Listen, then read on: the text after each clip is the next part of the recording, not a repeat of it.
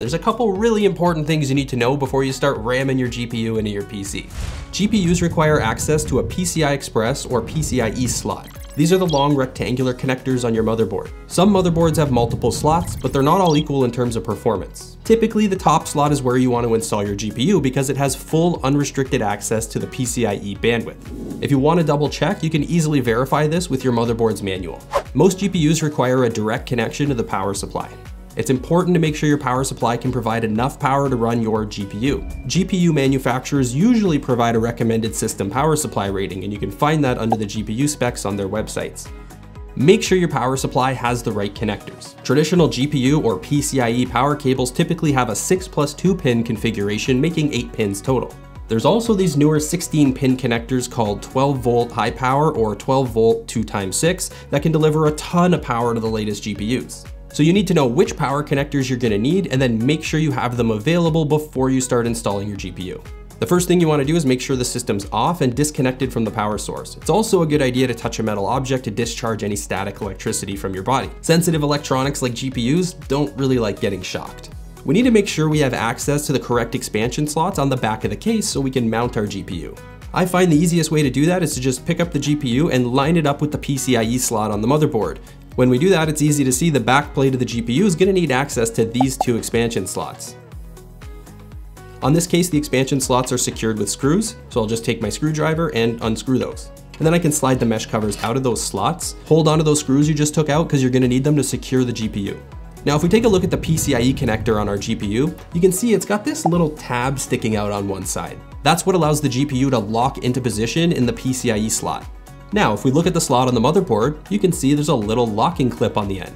We need to push that back so it's open and ready to accept the little tab on the connector of the GPU. I'm gonna line up the connector on the GPU with the slot on the motherboard and line up the back panel with the open spaces on the back of the case at the same time. And with it all lined up, I'm gonna press it into the slot by applying some pressure to the side of the GPU. If you did it right, you should see that locking clip close and it should make a click sound as well. I ran into a bit of an issue here. The I/O plate on my GPU was hitting the mesh cover on the next expansion slot down from where I'm installing. It wasn't letting me get the GPU all the way against the back panel of the case, so I'm just removing the third cover plate here and that'll fix the problem. Depending on the GPU and case you have, you might run into little issues like this, but don't worry about it, it's really not a big deal. Next, we need to secure the GPU to the case with the screws we removed from those expansion slots at the back. You can see how the GPU kind of wants to sag down under its own weight, so we're gonna need to support it to be able to get the screw holes all lined up. That looks good right there, and I'm gonna put both screws back in and make sure they're nice and tight. Now we're gonna move on to hooking up the power. If your cables are already installed in your power supply, then you just need to look at it and find the right ones that you're gonna need. But if you have a modular power supply and you're starting from scratch, you're gonna have to plug those cables in yourself. If that's the case, find your PCIe or 16-pin power cables that came with your power supply. They should be labeled PCIe or VGA. Plug the solid end, not the split 6+2 end, into the PCIe power connector on your power supply. Take your time and pay attention to the labels on the cables and the power supply when you're doing this. Sometimes CPU power cables can be confused with PCI Express or GPU power cables because they look so similar, but they are very different and it's important to get it right.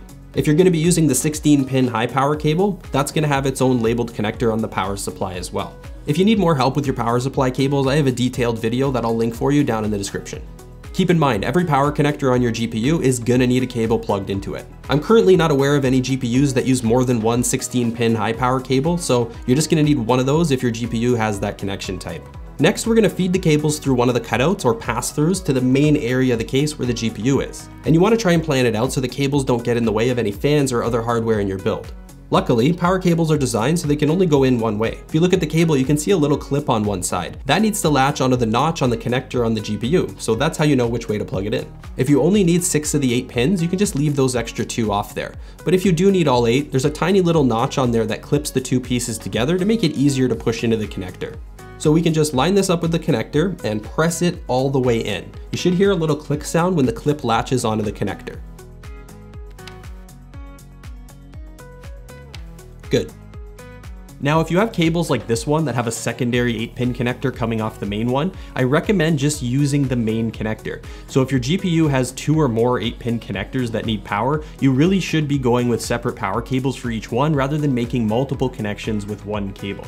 With the 16-pin cables, power supply manufacturers advise against bending the cable too close to the connector. You can just check your power supply manual to confirm the requirements and recommendations for your cable. So with this one, we just line it up with the connector and push it all the way in as far as it'll go.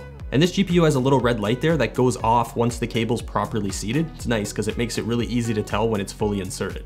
And if we look at the cable now, we can see we don't have a bend within the first 40 millimeters, so we're good. If you're using one of these adapters to go from 8-pin cables to the 16-pin connector, again, you're gonna wanna make sure you use a separate cable for each splitter going into the adapter.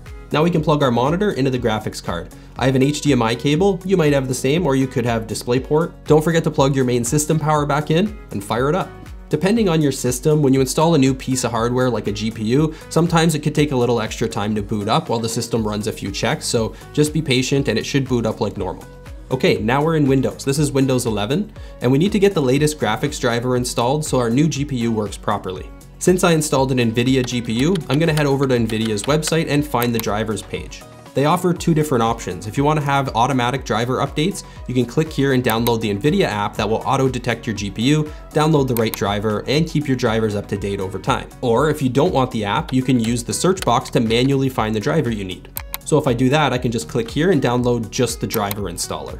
If you have an AMD or an Intel GPU, just check the description. I'll provide a link to those driver downloads for you so you don't have to go searching the internet for it. And that's it. With the drivers installed, you're ready to start using your new GPU. If you need help with other PC building stuff, check out my PC building playlist. There's tons of detailed videos in there and I'll link it for you down below. Make sure you get subscribed for more content and we'll see ya.